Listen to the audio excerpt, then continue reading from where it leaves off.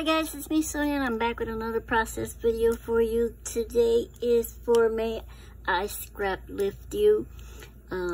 We're doing this every day. We're scrap lifting someone from a list that we got from Crystal from Pineapple Papers. I'm sure all of you have heard of her. She's very popular in this community. Well, she gave us a list, and this is kind of like her project of May I Scraplift You. So this month is the month that you do it every day. So today is going to be Jennifer Kovazar, and she's at Scrappyjennyk and Instagram. So I am going to be scrap lifting a layout that I found that I have similar papers. So I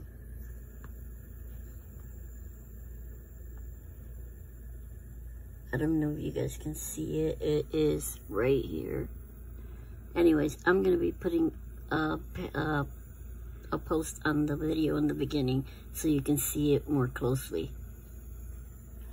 So let's just get started.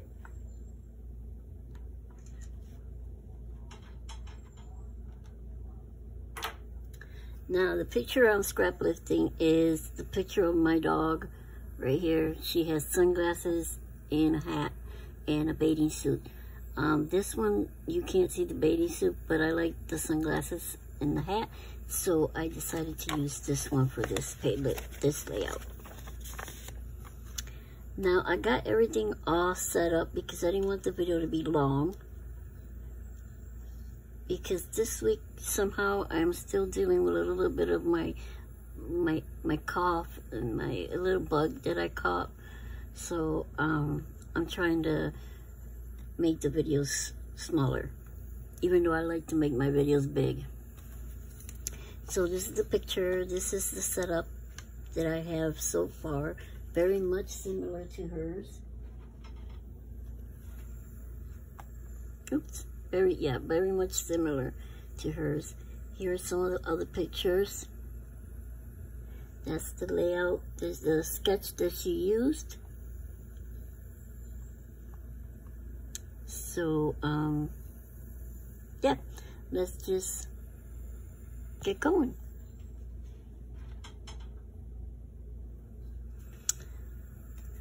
I'm gonna put you fast forward and put the music on, and I'll keep going with the video.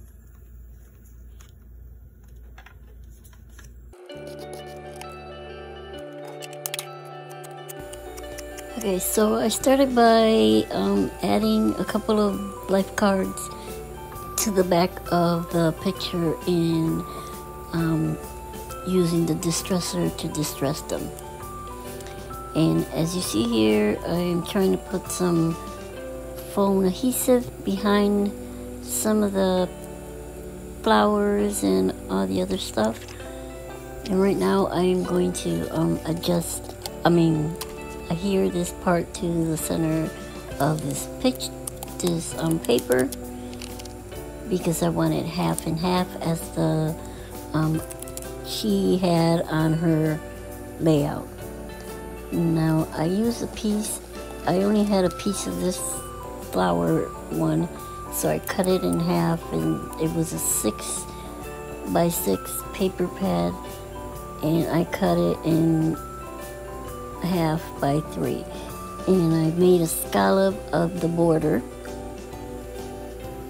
of the green paper. So somehow I'm going to attach all this together and make it look all nice. And then I'll let you keep watching the process because my throat's giving out on me. Anyways, I wanted to let you know that keep watching, and in the description box below will be everyone who is participating in Christy's May I Scraplift You and May.